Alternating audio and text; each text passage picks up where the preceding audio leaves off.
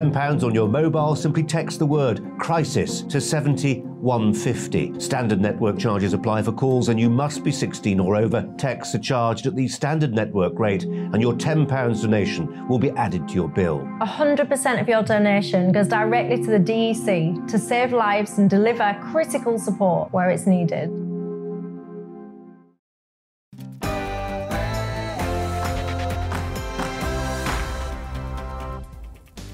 A very good afternoon and welcome to the Briefing PM, an hour of the latest political news, debate and analysis here on GB News. I'm Darren McCaffrey and here's what's coming up over the next hour. Rishi Sunak's fall from grace after revelations about his wife's tax arrangements, hot on the heels of a poorly received spring statement. Can the Chancellor revive his prime ministerial ambitions? We'll be in France as well as the far-right's Marine Le Pen will take on the centrist Emmanuel Macron in the final round of the presidential elections. Is the real divide in France not left and right, but the establishment versus the populists? We'll be looking ahead to that crucial moment. And Cressida Dick has finally left the Metropolitan Police, forced out by the Mayor of London. We'll look back on her legacy as Britain's most senior police officer.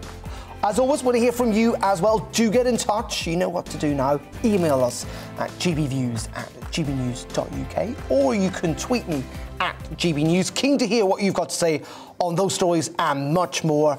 That's all between 12 and 1. But first, at the top of the hour, here's Rosie Wright with the news.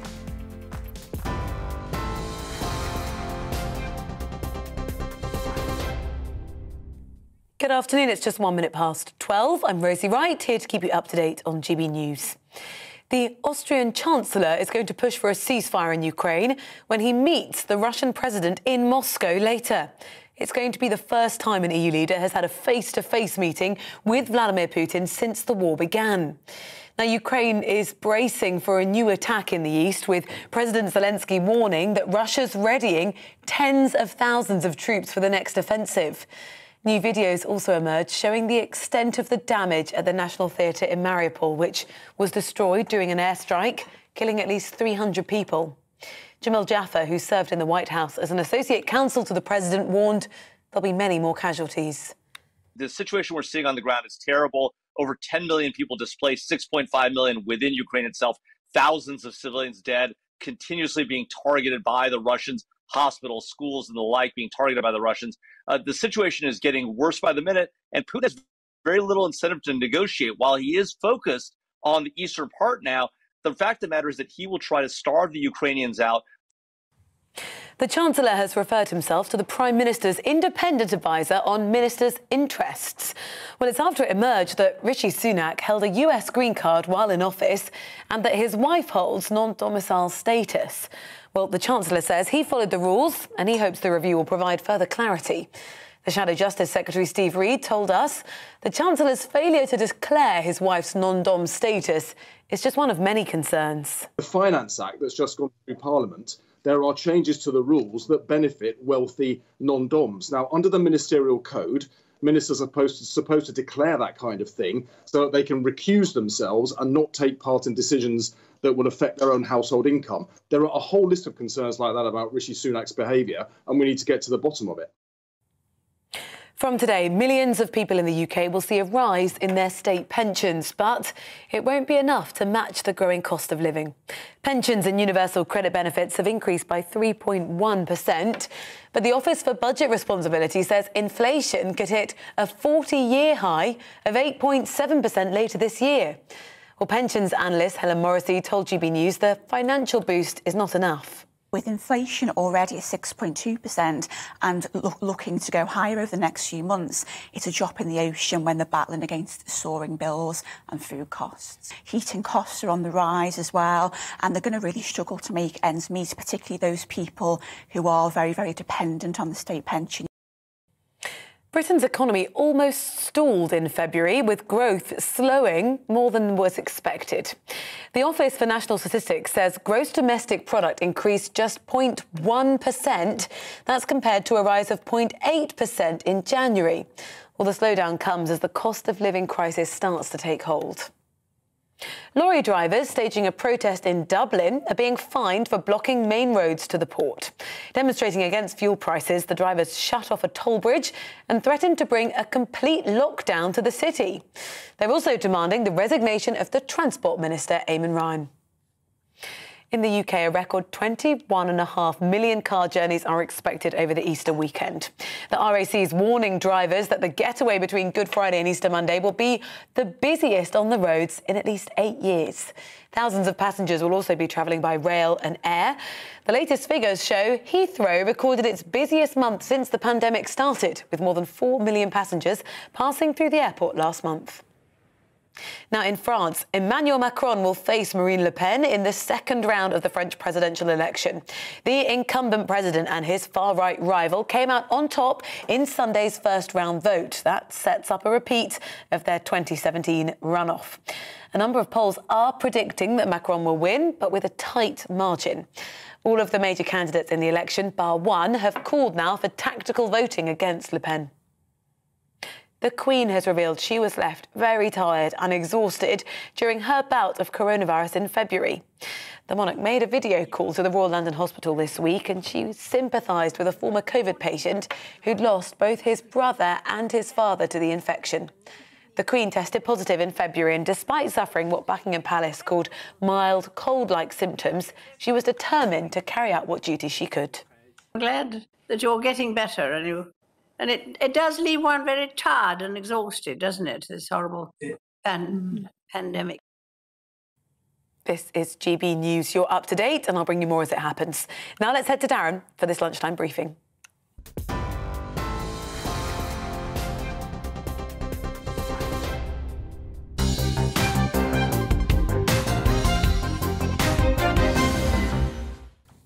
Thank you very much indeed, Rosie. We're on TV, online and on your radio on this Monday afternoon. Thank you very much indeed for your company. Let's begin with the Chancellor this afternoon, because Rishi Sunak has referred himself to the independent advisers on ministers' interest. In a letter to Lord Geit, he intends to clarify his wife's non-dom status and why he had a US green card up until the back end of last year. The latest scandal revelations about the Chancellor saw him moving his family out of number 10 over the weekend.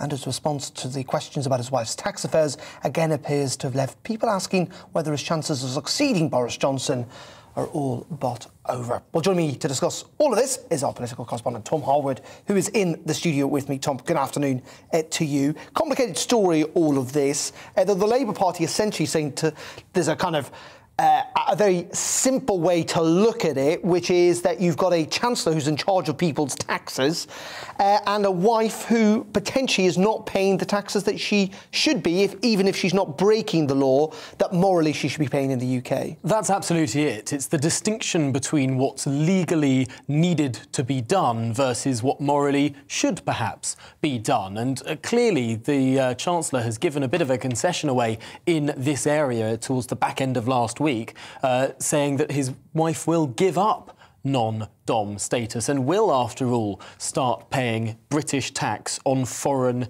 income. Now, before she made that move, it did seem like they might well hold out on this issue. It is arguable that someone who has earnings overseas should pay taxes on those earnings where those earnings are earned, rather than everything being paid in this country, indeed perhaps double taxation being paid both in India and in the United Kingdom. That's an argument that could be made, and it's one that many governments have made for decades, even centuries. Non-dom status has been around since the 1700s, and whether it's been a Tory, a Peelite, a Pittite, a Whig, a Conservative or indeed a Labour government. We could go through every single government for the last however many 100 years, and no one's got rid of this status because it does provide a certain benefit to the country. It's better having these international people living here than not.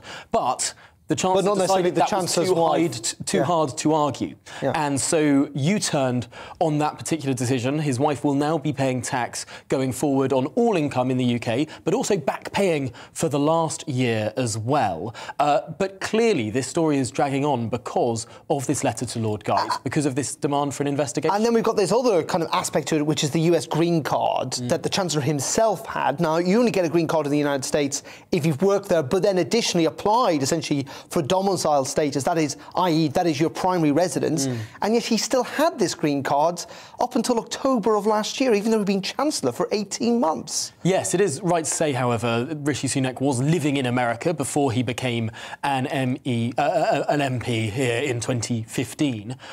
It seems to be the case that sort of he had this green card for living in the United States and just never really gave it up. It just sort of rolled over and continued. It has to be said that this was brought up at a press briefing in the famous White House West Wing press briefing room with Jen Psaki, the spokesperson for Joe Biden, who seemed to dismiss it as an issue, even though technically the words of green card say your primary residence needs to be the United States. It didn't seem like the White House had that much of a concern with it, but it does add up to this overall picture of, is Rishi as slick a politician as everyone had been thinking for the last 2 years? Or was he a lucky guy in that he was able to dish out a lot of money to people that made him incredibly popular, and now that he's trying to claw some of that money back to pay for all of that spending, suddenly all these other scandals start to bubble up because he's no longer sort of the politician that no one can touch? And isn't that the interesting aspect of this, is that even amongst some of his supporters, or certainly Conservative MPs, a feeling that he should have seen some of these things coming, and that actually that sense of kind of a political astuteness is being called into question. Well, that's quite right. Rishi Sunak's only been in Parliament since 2015, only joined the Cabinet relatively recently, and then was shot into being Chancellor at the very start of his Cabinet career. This is someone who's relatively new to politics still. I mean, although very accomplished in the private sector before politics, but in terms of his role in Parliament, still relatively fresh-faced, and bumping into these scandals at the top of his game is a worry. And some people are asking the question, was it the best move to demand this investigation now? Because ultimately, if Rishi Sunak had not asked for this all to be independently investigated and probably cleared, as he will be, would we be having this conversation today? This has generated a whole new, fresh round of newspaper headlines, potentially counterproductive. Well, though, in saying that, some people are suggesting that, I think some of his supporters, that he's been maybe too honest when he sat down at the start of his ministerial careers with all the details he's provided, because that has allowed at least someone within government to leak this information. And big questions about who that is, whether it's Boris Johnson's team trying to do down a possible challenger, or simply just the opposition with a disgruntled civil servant. But there is now going to be a leak inquiry, isn't there? There is indeed. Now, we hear a lot about leak inquiries in Number 10 across government. They never find the mould. They very rarely find the mould. Do you remember the tweet that was sent about Dominic Cummings from the official Cabinet Office Twitter account saying who would work with these, and I'm not going to use the exact profanity that was tweeted out. But, I mean, yes, there are lots of leaks a lot of the time. Even the photograph that was taken of Boris Johnson sitting in the garden with some of his advisers in what he claims was a work event, in what other people suggest might have been a party. We never got to the bottom of who took that photograph and how that was leaked either. Many of these leak inquiries established, few of them actually turn out the truth. OK, Tom, as always, thank you very much indeed. Tom Holworth, our political correspondent in the studio. OK, let's move on now, because the jury in the trial of Ali Harbi Ali, who is accused of murdering the Conservative MP Sir David Amos in Essex last year, has been hearing the closing arguments this morning in that case. Sir David was stabbed to death while holding a constituency surgery, prompting condemnation of the killing from across the political spectrum, as well as a renewed focus, unsurprisingly, on the issue of MPs' safety. Well, joining us now outside the Old Bailey is our Home Affairs and Security Editor, Mark White. Mark, very good afternoon to you. The summing up in this case has been taking place this morning. Yes, things moving much more quickly than we had initially thought. It was believed that this could roll over into tomorrow before the jury is sent out. But already this morning, we've had a very quick prosecution closing argument and then the defence closing statement. Now we are at fairly well into, in fact, the judge's summing up as he sets out the legal requirements for the jury, that they have to consider, of course, the evidence before them and nothing else, pointing out that Ali Harbi Ali has given evidence in this trial, that in that trial he admitted during his evidence that he killed Sir David Amos. He said that the reason he killed Sir David Amess, stabbed him to death on the 15th of October inside that Baptist church during a regular constituency surgery that Sir David Amess was carrying out, was, according to the defendant, to save the lives of other Muslims. He had done this act, he says, because of Sir David's voting record, particularly on issues around Syria and the bombing of Aleppo. He is an avowed supporter of Islamic State. He said in his evidence that he had been planning to go out and join up with Islamic State, but had decided against that and instead wanted to carry out an act here in this country. According to the prosecution, this was years in its sort of plotting, its digest period as far as the plot is concerned, that he had looked at a number of potential victims, not just Sir David Amess, that he considered the Cabinet Minister Michael Gove, also the Deputy Prime Minister Dominic Raab, as well as the leader of the Labour Party, Sir Keir Starmer, before finally settling on Sir David Amess, an easy target, a man always accessible to his constituents, who, as I say, was carrying out that regular constituency surgery, something that MPs the length and breadth of the country do on a regular basis. He had, the defendant, tricked his way into that constituency surgery by saying that he was moving to the area, and shortly after a face-to-face meeting with Sir David Amess, he produced the knife and then stabbed him more than 20 times. So, as I say, the judge making some headway now in his summing up. We're expecting that the jury could be sent out as early as lunchtime.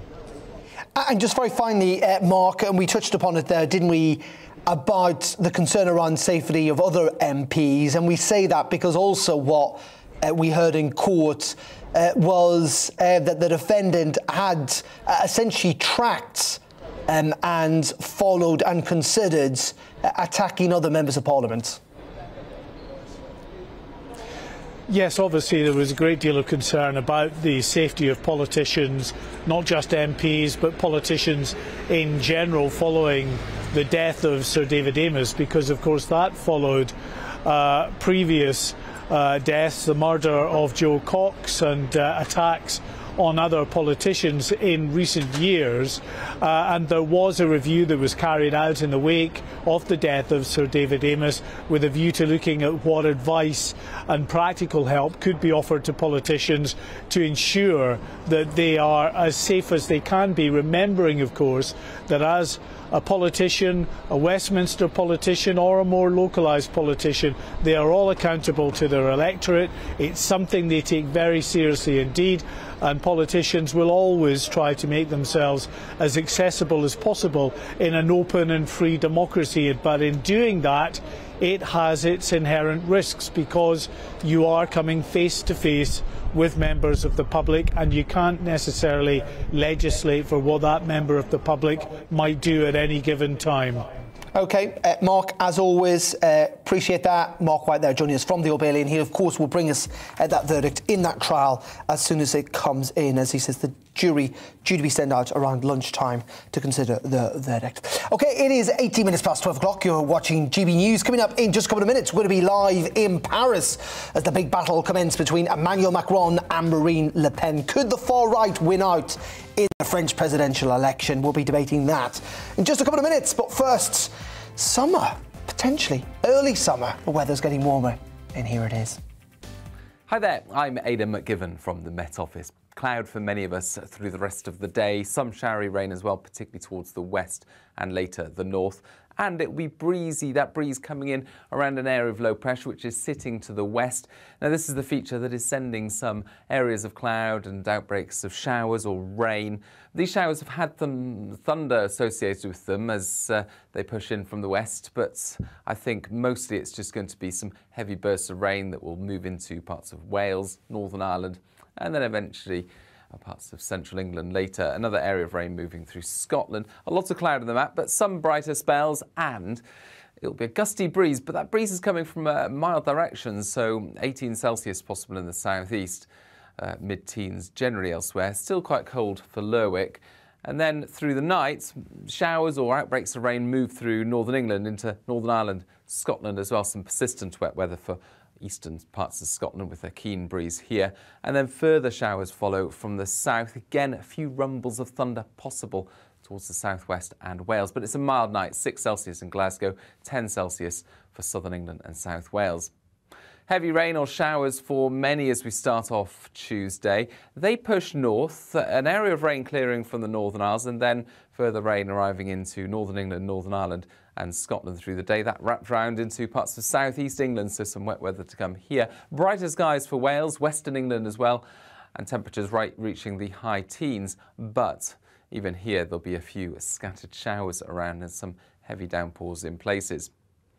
Into Tuesday evening, showers and rain tend to migrate northeastwards, some clear spells at times, but for many it's another mild night.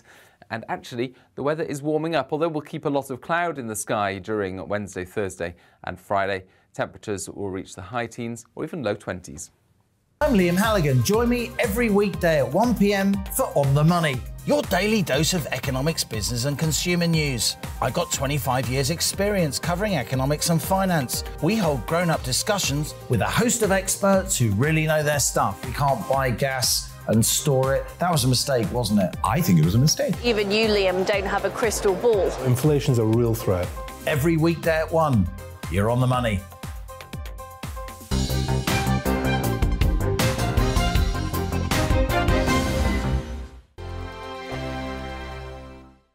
Europe is in the grip of the most devastating humanitarian crisis since World War II. The people of Ukraine are facing unimaginable suffering as their homes are destroyed and their loved ones are killed.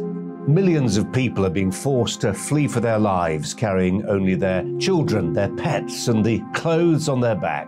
The pain, loss, and destruction grows by the day. The people of Ukraine urgently need our help. Already a vast humanitarian operation is underway. Britain's Disasters Emergency Committee, or DEC, brings together 15 leading aid charities to respond to overseas disasters quickly and efficiently. These charities include the British Red Cross, CARE, Oxfam, Save the Children, and World Vision. Their teams are working on the ground in Ukraine and neighbouring countries to bring vital aid to those who need it most. If you can spare it, your gift to the DEC's humanitarian appeal will go a really long way. £10 provides essential hygiene supplies for a person for a month. £50 provides blankets for 4 families. £100 provides emergency food for 2 families per month. It's easy to give. You can donate online at dec.org.uk or call the 24-hour donation line on 0370 60 60 900. If you prefer to send a cheque, please post it to the Ukraine Humanitarian Appeal, PO Box 999, London, EC 3A 3AA. To give £10 on your mobile, simply text the word crisis to 70150. Standard network charges apply for calls and you must be 16 or over. Texts are charged at the standard network rate and your £10 donation will be added to your bill. 100% of your donation goes directly to the DEC to save lives and deliver critical support where it's needed.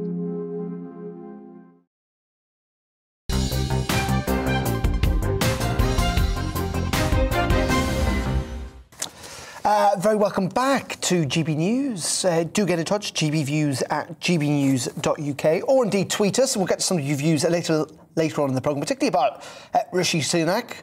What do you think? Is it a big story? Do you agree with the Labour Party? Or indeed, do you think we should stay out of the Chancellor's wife's affairs? Do get in touch. gbviews at gbnews.uk. Join the discussion.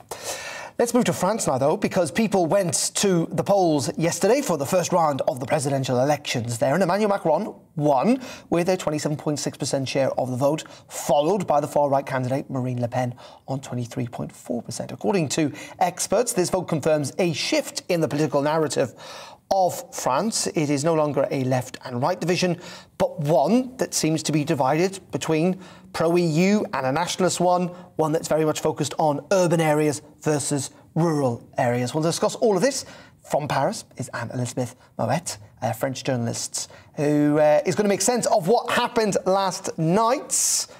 Let's just start, Elizabeth, with the results.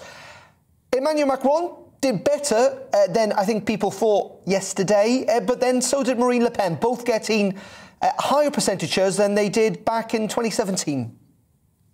Yes, and it's partly got to do with the fact that this time the choice looked so stark that instead of voting for small candidates whom they wanted to vote for and sort of have to choose for the least worst, in 2 weeks' time, many voters decided immediately that they had to do what the French called voter utile, the useful vote, and they each picked one essentially to bar the way of the other. So Marine Le Pen gained votes from the hard right, Éric Zemmour, and the Republican right, Valérie Pécresse, and Emmanuel Macron won votes from almost everyone except those hard left or Corbyn-like voters in the French, now almost defunct Socialist Party, who went to the third man that people don't talk about, but who's only 500,000 votes from Marine Le Pen, and who's Jean-Luc Mélenchon, who is, as I said, the French equivalent of Jeremy Corbyn, heading his own party. Indeed, but you touched upon it there, didn't you? The sense that the two main political parties battered, or traditional political parties, the Conservatives and the Socialists, the Republicans and the Socialists, battered in 2017, essentially decimated yesterday. I think collectively between them not getting 7% of the vote, both of them losing their ability to claim back election expenses because they got so few votes.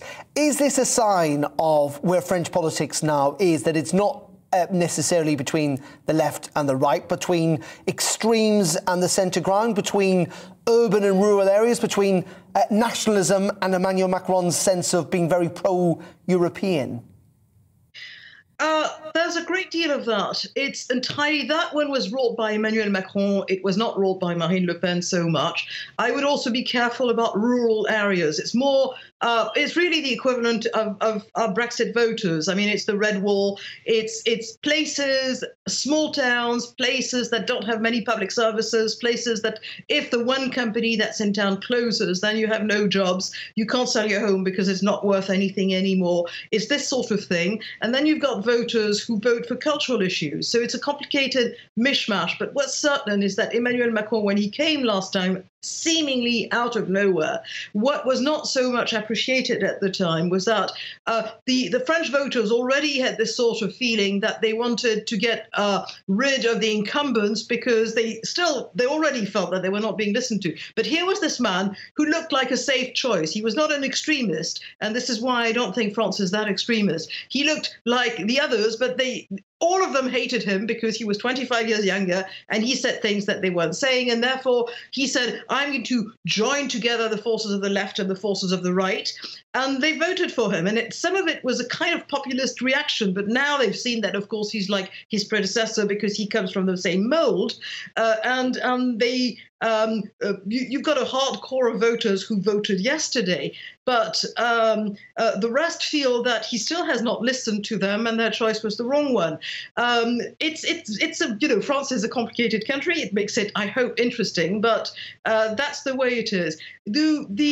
Some of the hard right voters will not vote for Marine Le Pen. Some of Zemmour's voters will not vote for Marine Le Pen. Some of the socialist voters will not vote for Emmanuel Macron. It's a bit in the air. Let's talk about Le Pen for a second, if we can. Lots of reasons, as you say, not least of all the cost of living crisis, which is clearly a global affair, it must be said, not just a kind of British focused affair that we like to reflect in this country. But also, there is a sense with Le Pen, and it's something that she's played on time and time again, particularly in regard to Islam, in which her argument is that she wants to get back to almost a mono-ethnic France. Now, that's not going to happen, but she wants to deal with issues around the side, for example, banning or fining, I think, women who wear headscarves in public, for example. I heard one of her MPs make that argument on the radio this morning. Stuff that, frankly, would be entirely unacceptable, I think, in this country that a mainstream politician could not only make those comments and propel those arguments, but end up finishing second in the election? I don't think this is quite what she says. I'm not saying that her followers do not say that. I don't think that's quite what she says. And it's entirely got to do with a very different way of the way France is structured and structure her immigration. Over centuries, France has been an immigration country. 1 out of 3 French people could find foreign ancestors in the mid-20th century, that is, before immigration from the former colonies came into France. So really, it's not the same thing. The point is that you come from a certain nationality. You're a Pole, you're an Italian, you're a Portuguese, and now you're an Algerian, you're a Moroccan, and you become French. And you do not forget where you come from, but you are French. And the attitudes to the system is that you assimilate yourself like the old American melting pot that has completely disappeared as well. It was not as racist as people made it out to be. Some people made it out to be because they felt hurt by it, but some other people made it out to be racist because it helped their own political might, if you like. She herself, I don't think, is a racist. She has racists around her. She certainly has a racist father, and she has racist followers, but they're not a majority. And whenever at rallies she or Éric Zemmour brought in to speak some of the people that they're now going to field in the legislative elections in a month's time, who were BAME of various minorities, people applauded them twice because they said, "We love you because you want to be French." So it's extremely difficult to make this understood in Britain because Britain works in a different way, and that's what makes countries interesting, is that they're different. But that's not exactly what's meant. Okay. It's good to clarify that, and as you say, places are different and got different perceptions. Just very quickly, and in the space of 30 seconds, if you can, in the end, is Macron simply going to win this because there will be enough voters who will switch to him to keep Le Pen out, like they did last time? My personal bet is yes, because at the end of the day, they will look at Marine Le Pen, and apart from everything that I've already described to you, I mean, they will worry that whatever she promises, they're not going to get it. There's also the fact that at the end of the day, even though she's changed it, she's changed herself personally in a very interesting way. She looks softer. Her party is like a family concern. I mean, she's got consiglieri around her rather than politicians. And whenever she had somebody in her party that looked like they were brighter than her, she fired them. And I don't think people want that kind of person in power. OK, well, fascinating stuff. We're going to find out in less than 2 weeks' time.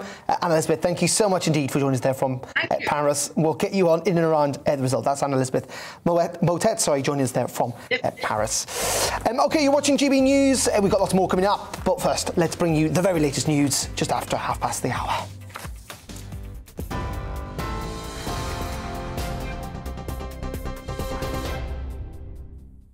Good afternoon, it's 12:32. I'm Rosie Wright, here to keep you up to date. The Austrian Chancellor is going to push for a ceasefire in Ukraine when he meets the Russian president in Moscow later. It'll be the first time an EU leader has had a face-to-face meeting with Vladimir Putin since the war began. Ukraine is bracing for a new attack in the east, with President Zelensky warning Russia is readying tens of thousands of troops for the next offensive. New videos also emerged showing the extent of damage at the National Theatre in Mariupol, which was destroyed during an airstrike, killing at least 300 people. The Prime Minister's spokeswoman says Boris Johnson has agreed to the Chancellor's request of an independent review of his finances. Well, it's after it emerged that Rishi Sunak held a US green card while in office and that his wife holds non-domicile status. He says he followed the rules and hopes the review will provide further clarity. Millions of people in the UK are going to see a rise in their state pensions from today, but it won't be enough to match the growing cost of living. Pensions and universal credit benefits have increased by 3.1%, but the Office for Budget Responsibility says inflation could hit a 40-year high of 8.7% later this year. A record number of car journeys is expected this weekend, with the RAC anticipating 21.5 million trips over the Easter break. Thousands of passengers will also be travelling by rail and air, and the latest figures show that Heathrow Airport recorded its busiest month since the pandemic started, with more than 4 million passengers passing through the airport last month. The Queen has revealed she was left very tired and exhausted during her bout of coronavirus in February. The monarch made a video call to Royal London Hospital this week, sympathising with a former COVID patient who lost his brother and father to the illness. You're up to date on GB News, on your TV, online and DAB+ radio. Shortly, we'll be back to Darren for this afternoon's briefing.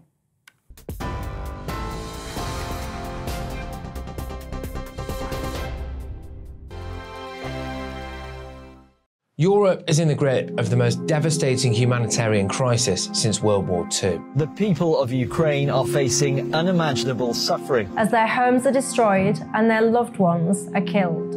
Millions of people are being forced to flee for their lives, carrying only their children, their pets, and the clothes on their back. The pain, loss and destruction grows by the day. The people of Ukraine urgently need our help. Already a vast humanitarian operation is underway. Britain's Disasters Emergency Committee, or DEC, brings together 15 leading aid charities to respond to overseas disasters quickly and efficiently. These charities include the British Red Cross, CARE, Oxfam, Save the Children and World Vision. Their teams are working on the ground in Ukraine and neighbouring countries to bring vital aid to those who need it most. If you can spare it, your gift to the DEC's humanitarian appeal will go a really long way. £10 provides essential hygiene supplies for a person for a month. £50 provides blankets for 4 families. £100 provides emergency food for 2 families per month.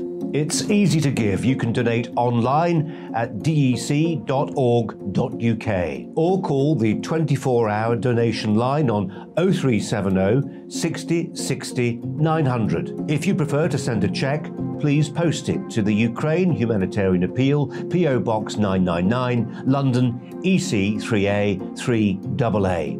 To give £10 on your mobile, simply text the word crisis to 70150. Standard network charges apply for calls and you must be 16 or over. Texts are charged at the standard network rate and your £10 donation will be added to your bill. 100% of your donation goes directly to the DEC to save lives and deliver critical support where it's needed.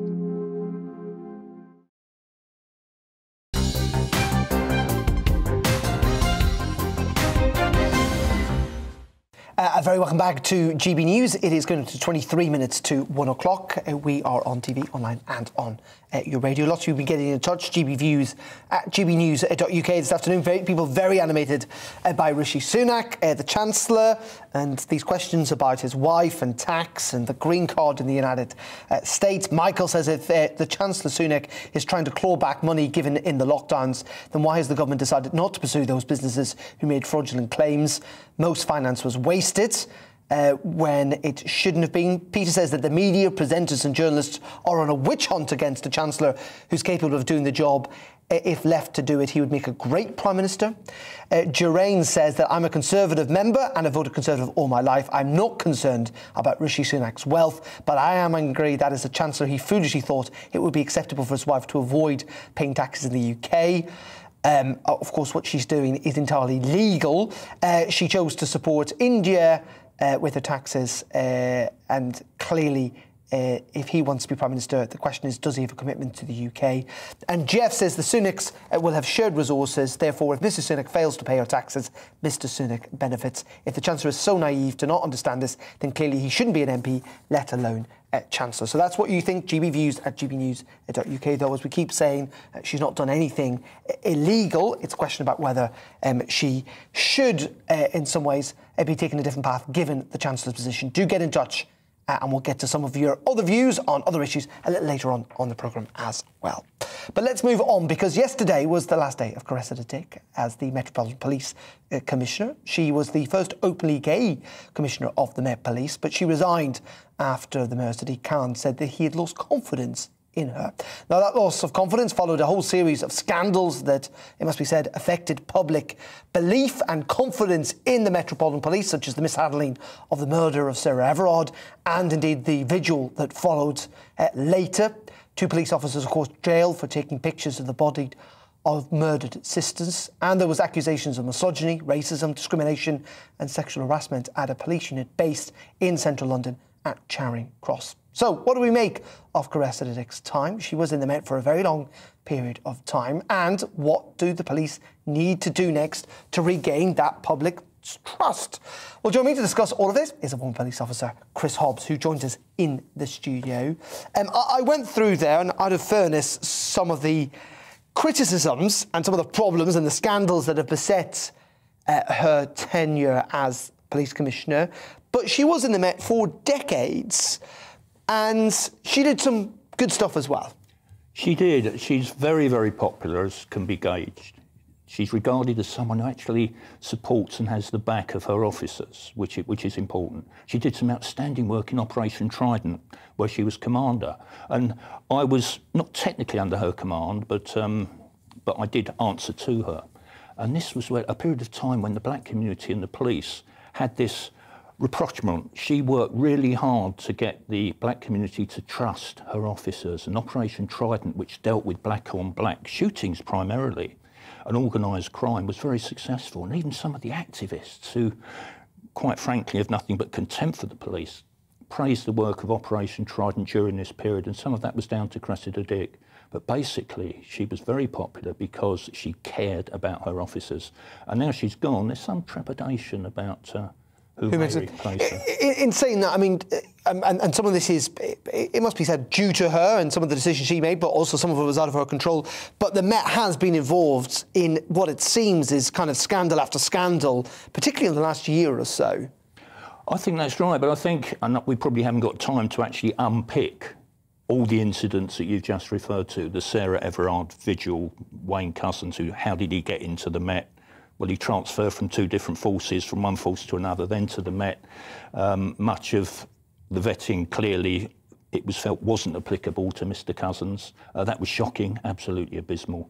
The vigil, again, lots of accounts of that heavy-handed policing, but from people who were there, objectively looking at it, they said, I'm sorry. Well, and there was an investigation that exonerated the police in that matter. That's right, yes, by the police inspectorate. I know people who were there. I wasn't there myself, but I know people who were there who said basically the police facilitated it for 6 hours. And when they came to disperse it, they were very polite, asked people nicely, look, please go home. And it all went wrong from there. But 9 arrests, 7 of those were de-arrested. 2 ended up in police custody suites. No one ended up in the accident and emergency. No fleets of ambulances to take protesters away. It was unfortunate. But she had obviously lost the confidence of Sadiq Khan. I mean, that in the end is what saw her leave. But there was a sense, even if, you know, and you talked about the Sarah Everard case there, the rules were stuck by and whatever, but that she had lost public confidence. There was a sense that the public, for various reasons, had essentially lost confidence in her leadership of the Met. Is that fair? I think one of the criticisms I had of Cressida Dick, and I've got great respect for her, and personally I can vouch for the way she looks after her officers, but the fact the Met never portray what they do well. Their comms, as we call it, their public relations, is woeful. Last night, for example, there was an incident in Newham, mental health. Now, the number of calls police get to mental health cases, 40,000 a year for the Met. They deal with most of them, just about all of them, extremely well. Last night, officer had his arms slashed. It was a siege. The fire brigade turned up and had to evacuate people from the building by ladders. Major event. The guy ends up trying to slit his own throat. The police have got hold of him. He's in hospital. He's going to be fine, hopefully, at least from the physical injury. That was one incident. You'd like to think that at some stage, maybe if the guy's charged after the court case, that will be put together by the Met, body-worn camera footage, etc., etc. This is what our officers do day after day. The heroic, the kind of, as you say, the day-to-day heroic efforts that the police make is not necessarily reflected. It's almost the bad news that makes the headlines. Absolutely spot on. Just finally, I mean, who do we think is going to take over? And if so, what do they need to do, do you reckon? I do worry about some of the names that are in the frame to take over. First of all, they need to have the loyalty of the officers. They need to be able to boost the morale of the officers. They need to be able to call officers out when they behave badly, but to defend officers when things go well. Some of the names, as I say, I'm not terribly keen on. There is one name, dare I mention it, who most police officers would love to see as the Met, and that is the current Chief Constable of Northamptonshire, Nick Adderley. If there's problems, he deals with them. If there's wrongdoing by his officers, he deals with it, but he will defend his officers. He's very outspoken, and he does an outstanding job in Northamptonshire. Most police officers, I think, who've been following the who's who of candidates would love to see him, but I suspect because he does speak his mind, the mayor, Priti Patel, yeah, I doubt it, but I'm keeping my fingers crossed. Well, we'll wait and see. Chris, thank you very much indeed. Chris Hobbs there for joining us in the studio.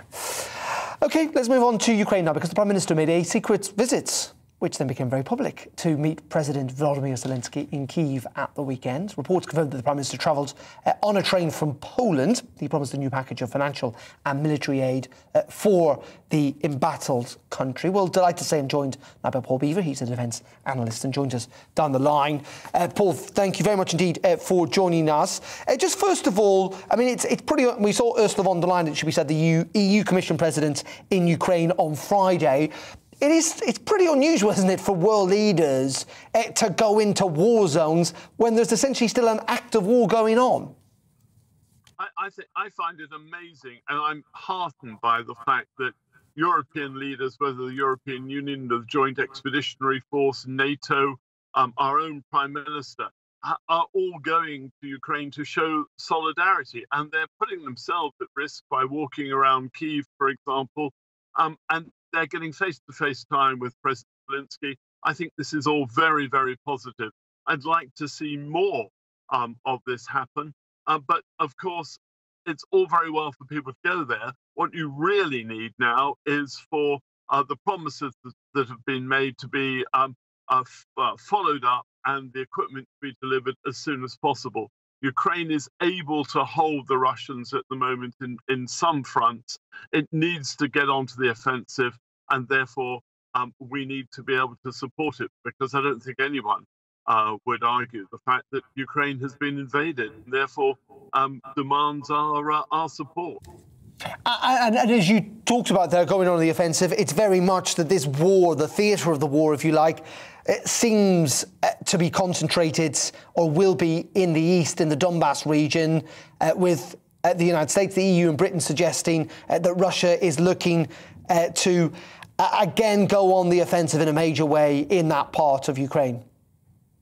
Yes, I can see the Russian military going onto the offensive in the Donbass. What they've done is that they've withdrawn their forces from around Kyiv, and they're concentrating in that corridor between the annexed area of Crimea and the Donbass, trying to drive a corridor there. The other thing I think they're going to try and do is move westerly towards Odessa, because what they'd then like to do is block Ukraine off from the sea, cutting off any chance of aid from the water. The Russians have obviously got to the stage now where they believe that the conflict has moved into an attrition phase from an initial invasion. They will do what they did in Aleppo and they did in Grozny and Chechnya. They will punish the civilians. They will destroy the infrastructure. They'll try and terrorize before they move in. This war isn't going to stop soon, but we can help it get to the negotiating table, which is the only place that is going to stop, by supplying equipment quickly and getting the Ukrainians trained to use it. In saying that, I mean, I get this idea that they kind of want a moon crescent, if you like, from Crimea along the Russian border up to the top near Kharkiv, as far as I understand it. But at the same time, that kind of war of attrition means they're going to be bogged down for potentially a very long period of time, given how well the Ukrainians have fought and the weapon supply that they're getting from the West. Also, they potentially would have to govern an area that's been decimated by themselves. And also, do they have, and you know, reading articles over the weekend, do they have the kind of sufficiently good troops to do that? Because some of the best Ukrainian fighters are dug in the Donbass region, and they've lost some good fighters in that initial invasion, the Russians. Well, certainly Ukraine has had casualties, and they've been quite significant casualties. However, they have been training for this since 2014. They weren't going to be caught napping as they were with the annexation of Crimea. They've been trained by NATO. They've been trained by friendly forces. The British Army's had a training team in Ukraine for some time. That's obviously withdrawn with the invasion. However, they were trained well. There are about 900,000 defence force people, of the bulk of which are reservists, the bulk of which have had very little training. But at the end of the day, this is about the resolve of a whole nation to defend its territory against an aggressor. That gives you a huge amount of, the spirit of resistance is huge. It gives you a huge amount of willpower, if you like, to move ahead and to do things which are extraordinary. And we've seen that already. I'm very impressed with what I've seen and read about the Ukrainian forces. However, there's only so much. There's only so many shells and rockets and bombs that they've got. They've only so many helicopters and aircraft. They need all of these things. At the end of the day, what they have to do is to hold the Russians in the Donbass, which I'm not sure that actually Ukraine wants, to be honest. And then they go to the negotiating table. OK, well, we're going to have to see how that pans out, but really appreciate your analysis this afternoon. That's Paul Beaver there, joining us from Basingstoke. Paul, thank you very much indeed for joining us. OK, you're watching GB News. We've got some breaking news coming in, and that is we've got a verdict in the trial of the murder of the MP, Sir David Amos. Let's go live to our defence and security editor, Mark White, who's outside the Old Bailey. Mark, what is the latest?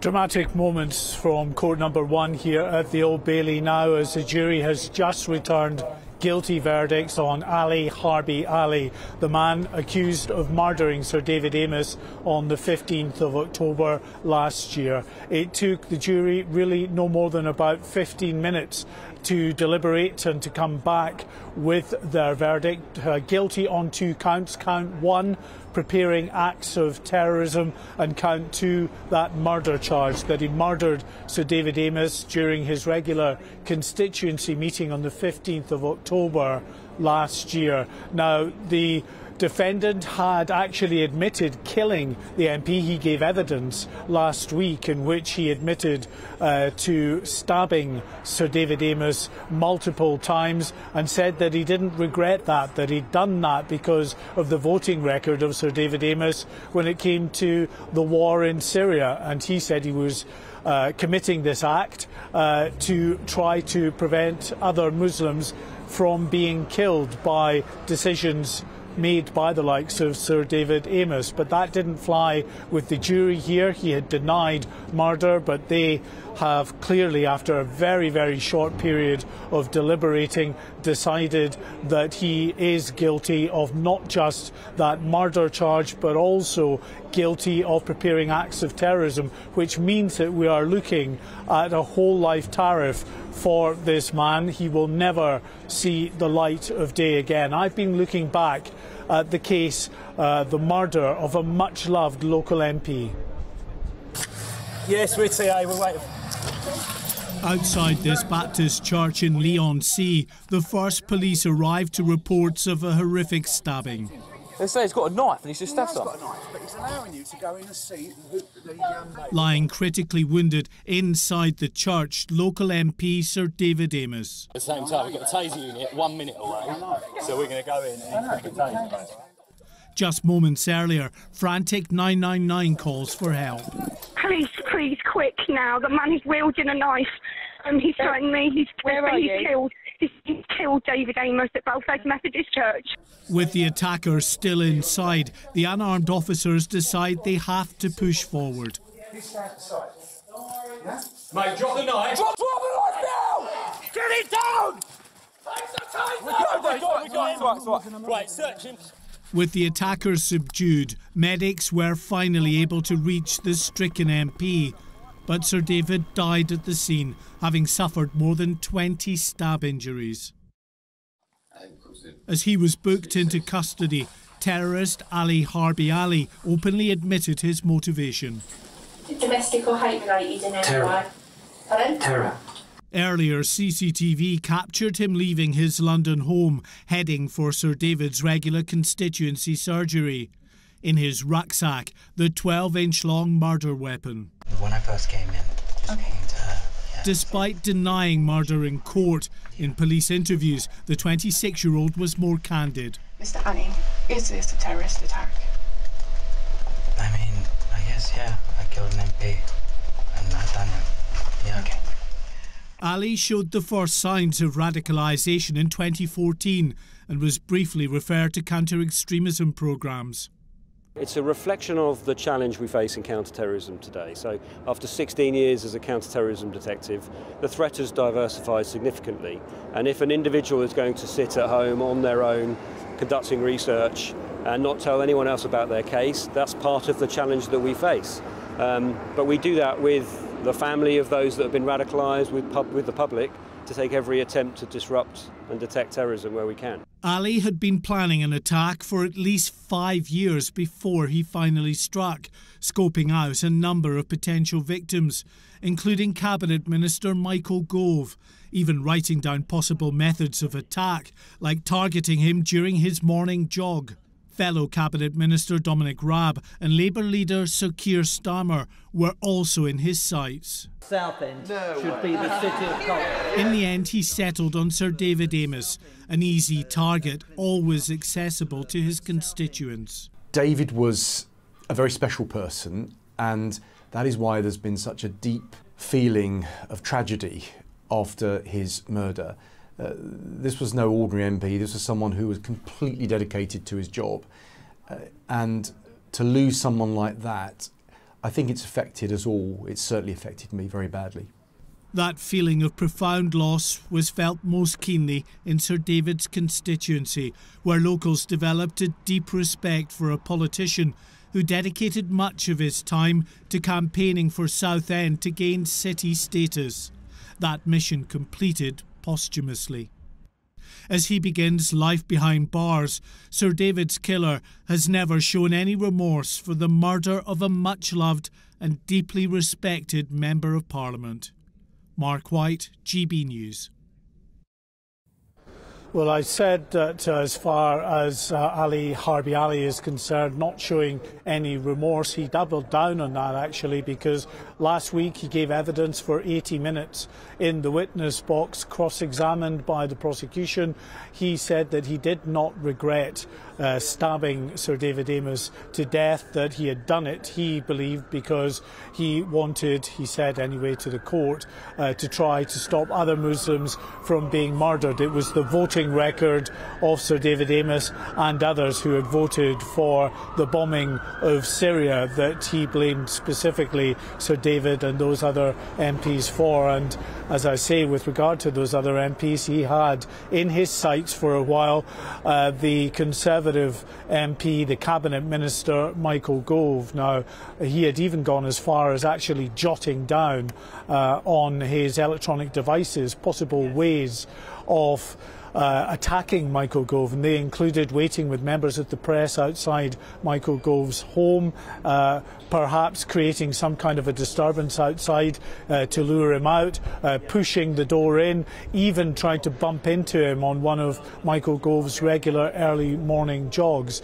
He decided against that, though, and eventually opted for Sir David Amess, an easy target, a local MP who was always accessible to his constituents and who would have been there and available at that constituency surgery in Leigh-on-Sea on the 15th of October. Ali Harbi Ali had tricked his way into that surgery by calling up Sir David's office to say that he was moving to the area, that he wanted to talk about a number of local issues with his soon-to-be local MP, and it was that trickery that got him into that constituency surgery, armed with that foot-long knife, which he then set about attacking Sir David Amess, stabbing him more than 20 times. He died before the medical services could get him to hospital. But Ali Harbi Ali, just in the last few minutes, found guilty of 2 charges: preparing acts of terrorism and the murder of Sir David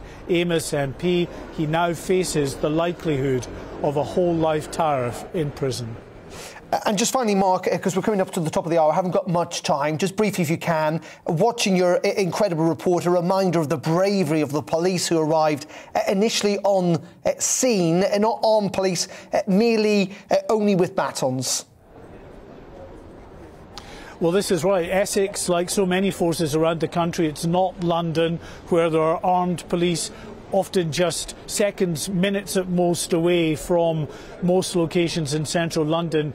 When you move to places like Essex, it takes them longer to get there. So the first officers on scene often are the unarmed officers, but because they knew a critically ill person was laying injured inside that church hall, they decided to push forward very bravely. But sadly, because of the extent of Sir David's injuries, it was a lost cause. He died before reaching hospital. Mark, thank you very much indeed. Mark White there, Home Affairs and Security Editor outside the Old Bailey, and we'll get more from the Old Bailey throughout the afternoon here on GB News. That's Ali Harbi Ali being found guilty of the murder of David Amos. OK, it's coming up to 1 o'clock. You're watching GB News. I'll be back at 3 with the briefing. Liam Halligan here in a couple of minutes with On the Money. But first, at 1 o'clock, here's the very latest news with Rosie Wright.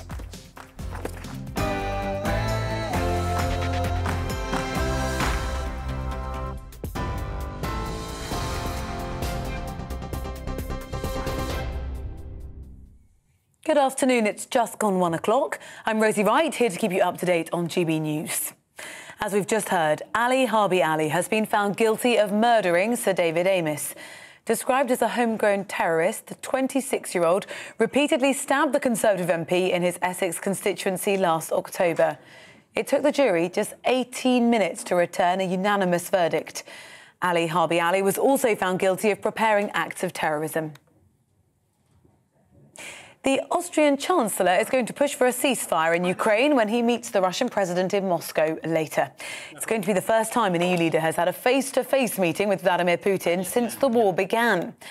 Ukraine is bracing for a new attack in the east, with its president, Volodymyr Zelensky, warning Russia is readying tens of thousands of troops for the next offensive.